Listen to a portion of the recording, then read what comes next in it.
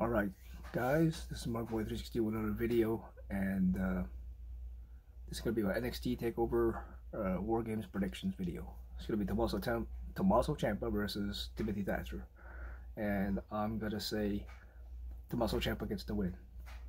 He hasn't had a win on an NXT TakeOver pay-per-view in a long time.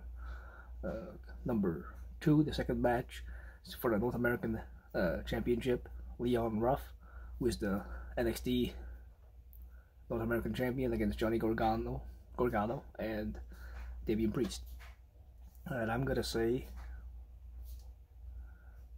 go with Leon Ruff retains the title. I can't believe I'm saying that. I just think it's been cool to see him as a North American champion, and I think he's actually gonna find a way to win. Both people are gonna be knocked down, and he's probably gonna sneak in for a pin and get pinned, probably by Gargano. So I think he retains the title. Then we got Cameron Grimes versus Dexter Lumis in a strap match. I'm gonna go with Cameron Grimes because of all the spookiness and the scary stuff that Lumis has done to Cameron Grimes. I think Grimes gets the win here in the strap match. And then we have 2 War Games matches: Team Candice LeRae versus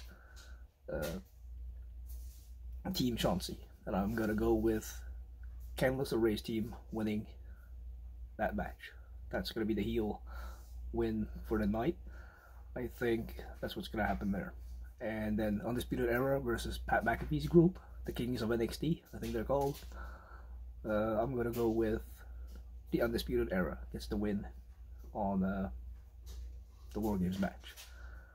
So those are my predictions, and thank you guys for joining me, and I'll catch you guys in the next one.